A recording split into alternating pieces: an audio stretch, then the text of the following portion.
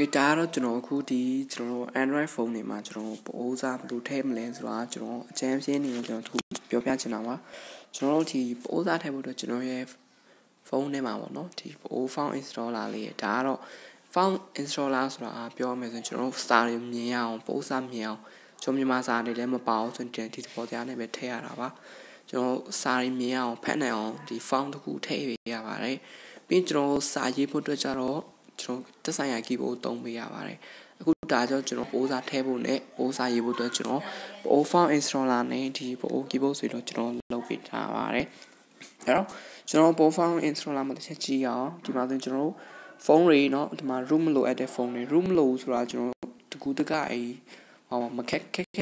လဲroot လောက်စရာလည်းမလိုပြီးတော့ထည့်တွင်းတဲ့အခါမှာလည်းမခက်ဘူးပေါ့เนาะ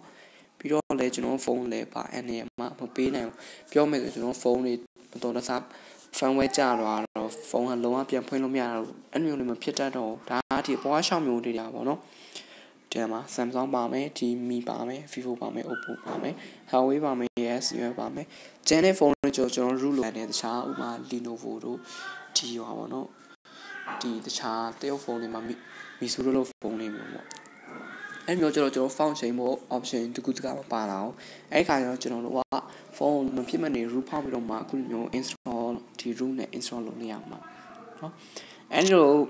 ဒီကျန်တဲ့ဖုန်းတွေကျွန်တော်ဒီမှာကျွန်တော်ဒီကပေးထားတဲ့အဆင့်တန်းကျွန်တော် install လုပ်မယ်ပြီး shape file လုပ်မယ်အဲ့လောက်ပါပဲဒီ Xiaomi လည်းတူပဲ Vivo တွေရောအကုန်လုံးအဲ့တပေါ်တရားတွေပဲအဲ့လောက်ဒီတကူတကခက်ထဲဆောင်မရှိဘူးเนาะ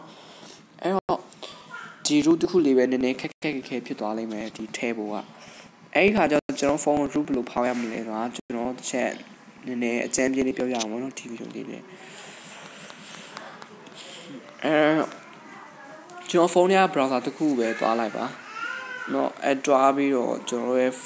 အမှကျွန်တော်ဖုန်းနာမည်အလိုက်ပေါ့နော်ဥပမာကျွန်တော်ဖုန်းက Mi ဆိုရင်တော့မှ Mi version လောက်တစ်ချက်သွားကြည့်လိုက်မယ်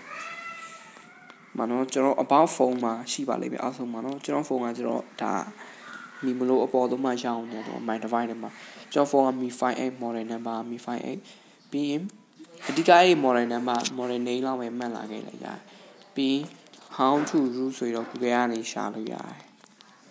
how to root ဆိုတော့ကိုယ့်ရဲ့ဖုန်းကိုထည့်ပေးလိုက်ကျွန်တော်ဖုန်းက Mi 58เนาะ file အဲ့လိုမျိုးပဲ Google မှာရှာလို့ရပြီးကျွန်တော် root ဖောက်နေနေရှိတယ်တကယ်လို့အဲ့လိုမျိုးမလုပ်ရှင်ဘူးဆိုရင်လည်းကျွန်တော်အလွယ်ဆုံးနည်းတစ်ခုအနေနဲ့ကကျွန်တော် King root နဲ့ဖောက်လို့ရတယ်ဖုန်းထဲမှာဆိုရင်လေ King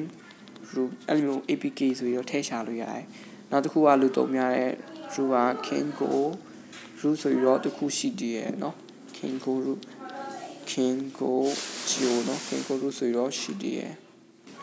အဲ့ဒါဆိုကျွန်တော်ဖုန်းတွေကိုဖောက်လို့ရတယ်ဖောက်ပြီးတော့ကျွန်တော်စိတ်ကြိုက်မြန်မာလာထည့်လို့ရတယ်ဒါအဓိကကျွန်တော်လောလောဆယ်ဖုန်းမှာကျွန်တော်အသုံးများတဲ့ root APK တွေအကြောင်းပြပြတကယ်လို့ကွန်ပျူတာရှိတဲ့ဆိုတော့ကွန်ပျူတာနဲ့လုပ်လို့ရတယ်ဒါပေမဲ့အခုနောက်ဆုံးထွက်တဲ့ဖုန်းတွေမှာတချို့ဖုန်းတွေကကျွန်တော်ပို့လောက်တာတွေပါလဲ unlock လုပ်ရတယ်ဒီတိုင်းဖုန်းတွေဖောက်ဖို့တော့မလွယ်ဘူးပေါ့နော်ဒါပေမဲ့ကွန်ပျူတာရှိရင်တော့အားလုံးတော့ဖောက်လို့ရပါတယ်အဓိကတကယ်လို့လုံးဝမလုပ်တဲ့ဆိုရင်ဒီစက်ရဆိုင်မှာကျွန်တော်ဖုန်း root ဖောက်ခိုင်းလို့ရပါတယ်ဖောက်ပြီးရင်ကျွန်တော်root ရတော့ဆိုတော့ကျွန်တော်စိတ်ကြိုက်ပိုးစားတွေရောကြိုက်တဲ့စာတွေထည့်လို့ရတယ်စလုံးသားတွေရောနောက်ပိုင်းကျရင်ပိုးစလုံးသားလေးရောကျွန်တော်ထုတ်ပြီးတော့ပါအောင်မယ်ဂီတာဆိုရင်အဲ့မြန်မာစာထည့်ပြီးပိုးစားထည့်ပြီးတော့ဆိုကျွန်တော်ပိုးစားတွေကိုသူများရေးသူများပိုးစားတွေလည်းမြင်နိုင်ပြီဖတ်နိုင်ပြီကိုယ်တိုင်ရေးမဲ့စာတွေလည်းမြင်နိုင်ပြီဖတ်နိုင်ပြီပြီးကျွန်တော်PaOh keyboardပဲတွားရအောင်စာရေးဖို့အတွက်ကျွန်တော်PaOh keyboardလိုပါတယ်ဒါဆိုကျွန်တော်PaOh keyboardထည့်ထားပြီးမလို့နော်ထည့်ထားပြီးတာမလို့အခုလိုမျိုးဟိုညာငကိုဆိုရင်ကျွန်တော်ဆိုကြပါစို့ကျွန်တော် frozen keyboard တွေပဲတုံးနေလိုက်မယ်နော်ဒါယူ frozen keyboard frozen 2ပေါ့အဲ့ခါကျမှsorry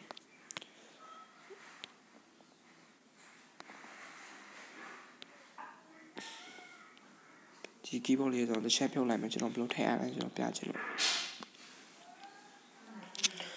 နော်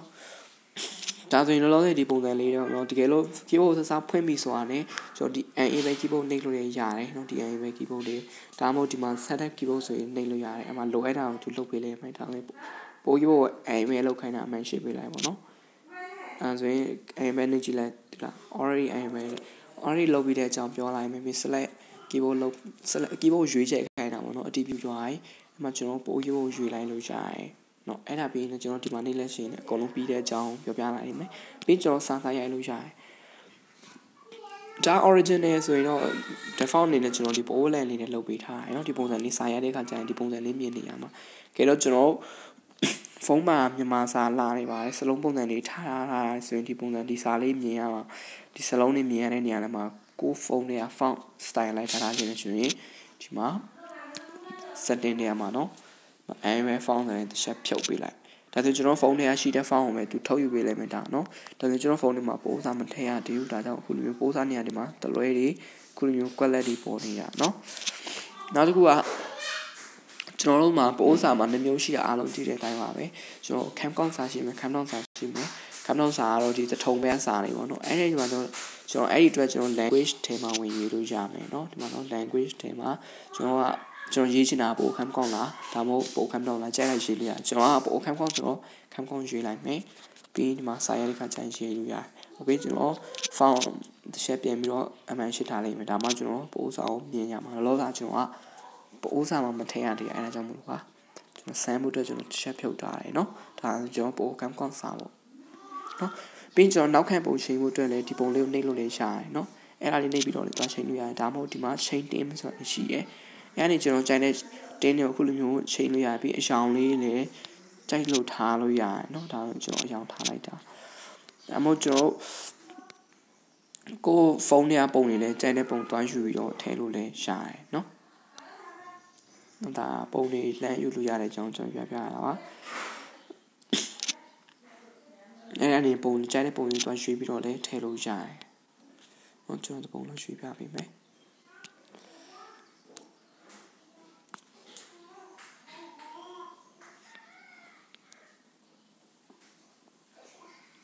နော်တဲ့ကျွန်တော်ဒီပုံလေးပဲကျွန်တော်အရှင်းပြပြလိုက်မယ်နော်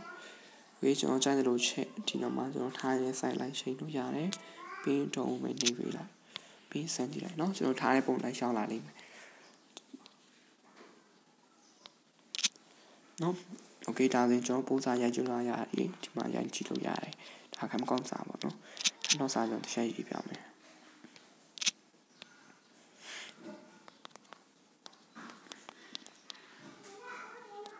နော်ဒီလိုမျိုးကျွန်တော်ကြိုက်တဲ့ပိုးစာအုပ်ရေးလို့အကုန်လုံးအဆင်မပြေရေးလို့ရတယ်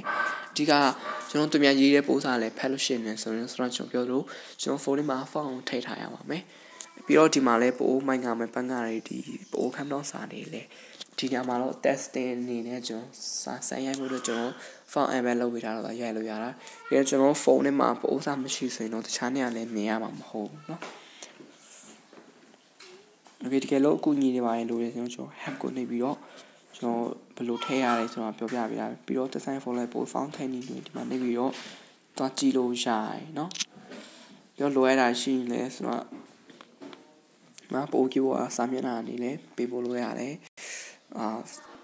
message ပို့လာရပါတော့တကယ်လို့ကျွန်တော် email နဲ့ဆက်သွယ်ရှင်တယ်ဒီမှာ email ကနေလည်းနှိပ်ပြီးတော့ email ပို့လာလို့ရတယ်เนาะ